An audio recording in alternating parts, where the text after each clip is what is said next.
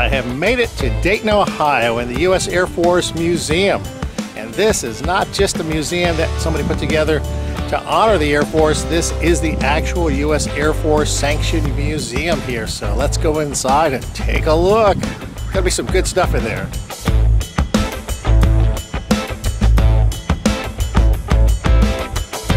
This amazing museum is located a few miles northeast of downtown Dayton, Ohio, on what was once called the Wilbur Wright Field. Today it's part of the Wright-Patterson Air Force Base. However, the field's runways are now closed to air traffic, and flight operations were moved years ago to the main airfield about 4.5 miles northeast of here.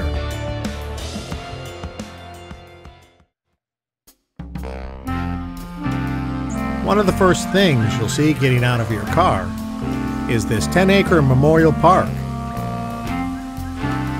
There are more than 500 plaques, monuments, benches, and other memorials here that commemorate and honor U.S. Army Air Force and U.S. Air Force units and personnel.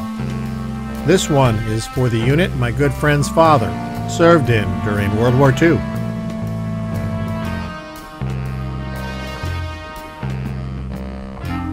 It's just a wonderful, peaceful place to take a stroll.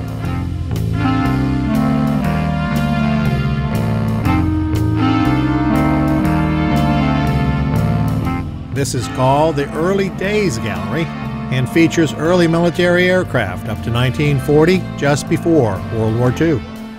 Entering the gallery, there are several early radial engines in pristine condition, and a wind tunnel used by the Wright Brothers in 1901 to test airfoil and propeller profiles.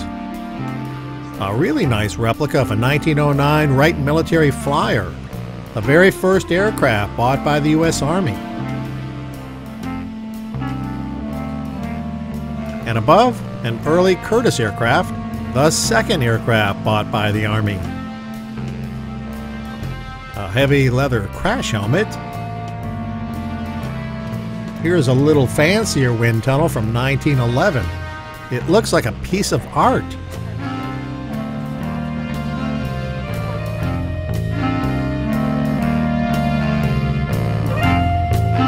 Hanging from the ceiling is a standard aircraft J-1 trainer from the World War I era, and right below it a French-designed SPAD-7 biplane, both from 1916. A pendant from the 1st Aero Squadron.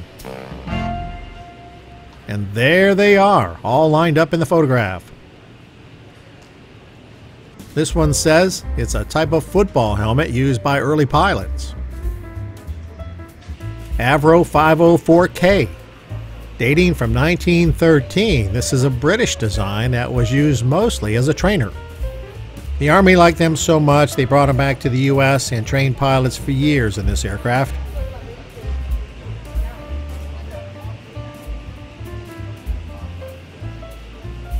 Here's a Thomas-Morse Scout minus its covering.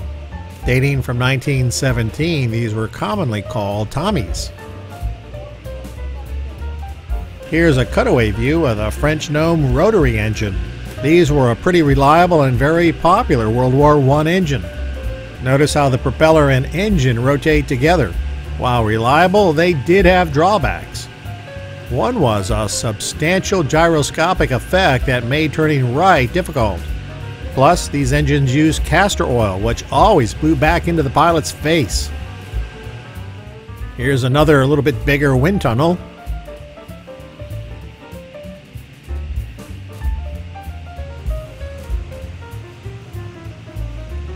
Upside down and hanging from the ceiling is a Fokker DR-1. Most will recognize this as the Red Baron's airplane, perhaps made famous by Snoopy. And he's diving on a Sopwith F-1 Camel biplane, a British aircraft, widely flown by both British and American air services.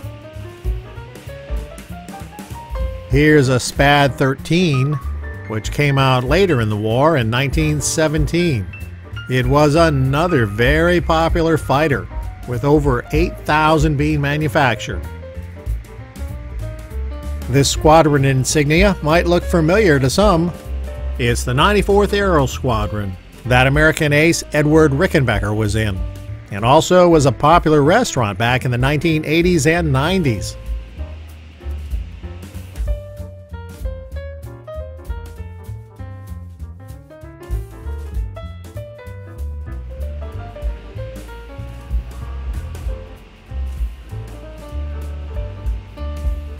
Here's another standard aircraft J-1 trainer, also without its skin.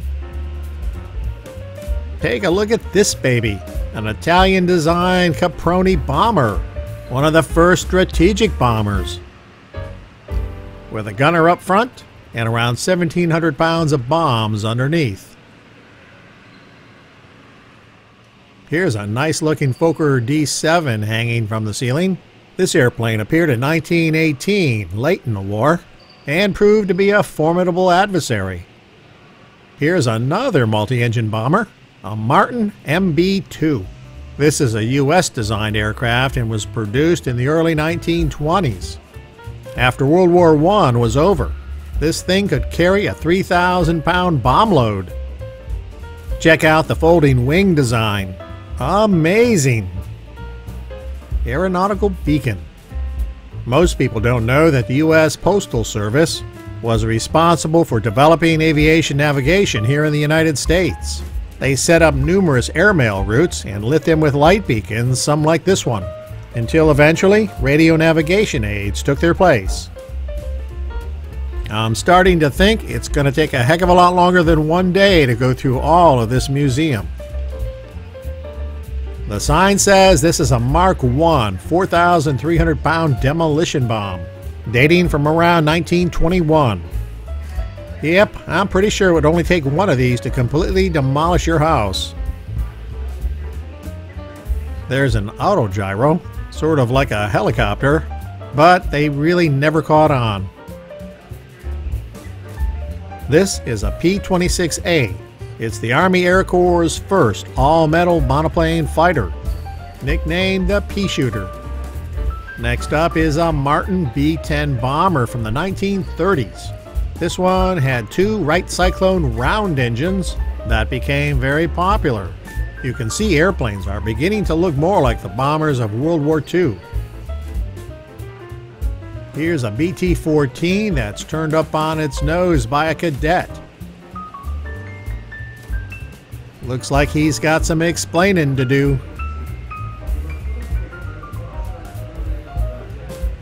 And directly above is a PT-19A, another primary trainer, this one dating from the early 1940s. I'll finish up in this gallery with two British aircraft, a DeHavillan Tiger Moth, mainly used as a trainer in the early 1930s, and a Hawker Hurricane, a well-known World War II British fighter. That will do it for this gallery. It's on to World War II, which will be in the next video.